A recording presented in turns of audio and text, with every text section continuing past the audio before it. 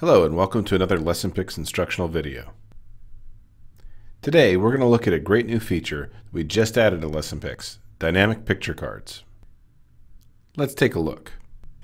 We'll start logged into LessonPix with 12 body part symbols in our tray. When we click Create Materials, we'll see the standard templates that we're used to. The first one, Picture Cards, is where this new feature lives. Here you see the symbols from our tray. We'll leave the text in order as is and hit Next. Notice the new tabs at the top of the options screen. The one named Classic will take you to the old template options. Here you would choose the card layout that best matches what you're trying to do.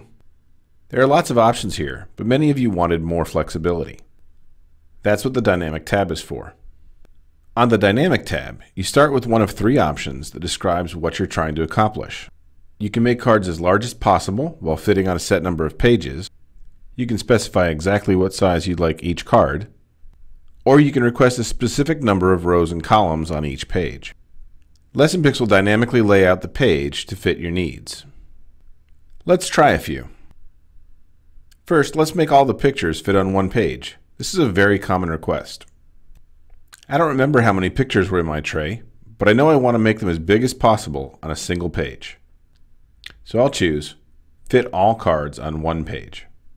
Now I can set all the remaining options, although the defaults are often just fine. We'll make the title body parts. The page size option includes portrait and landscape pages for letter, legal, ledger, or 11 by 17, and A4 sizes. I'll choose letter, landscape. Notice that we didn't have landscape as an option before with the classic picture cards. The border option lets me specify how thick I want the border to be, and the spacing option controls how much space there is between the cards. I've chosen a medium border and wide spacing. I'll choose a Century Gothic font and a box color of dark blue. Okay, we're ready to make our cards. Hit Finish and LessonPix will generate them. When we look at the generated PDF, you'll see that the card generator chose 3 rows and 4 columns to make the largest cards possible on a single page. Let's hit the back arrow and see what happens when we change the number of pages. Now we're asking to spread the pictures across 3 pages. All the other options are the same. Notice that the cards are now laid out 2 by 2 because that makes the most efficient use of the space.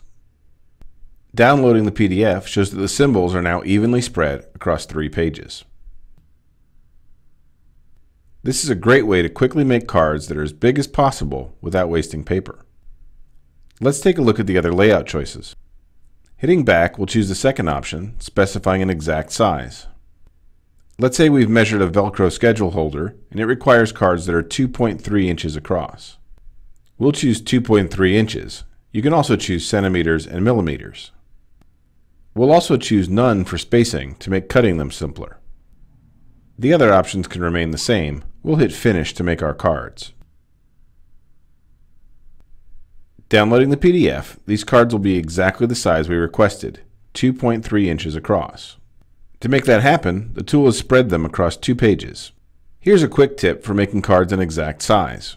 When you print them from Adobe Acrobat or other PDF viewer, make sure you choose Actual Size or 100% in the print dialog. If you choose Fit or Shrink Oversized Pages, Acrobat will resize your cards just a little bit to make sure the margins on your printer are safe. You don't want that in this case, since you'll be cutting them out and you want them exactly the size you specified. Let's hit back and look at the last layout option. We'll choose Place in Grid with 6 columns and 2 rows. Hitting Finish, the preview shows what we'd expect. Our 12 pictures are spread across just 2 rows, even though there's more space on the page. That's exactly what we asked for, and everything fits perfectly.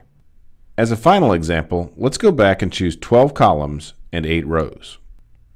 This seems odd since we won't fill all those cells, but that's what we want here. We've just made a grid with the first row filled and all the rest empty. Great for charting and other activities where you need to keep track of things. I hope this has given you a good idea how the new dynamic picture cards work. It's a very powerful addition to LessonPix, and we hope you like it. You might have noticed the beta stamp on this feature. While it's been well tested, we expect just a few adjustments to things like border widths, spacing options, and the like. If you've got suggestions, please join the LessonPix users group on Facebook and let us know how we could make this even better. Thank you for using LessonPix, and as always, good luck and have fun.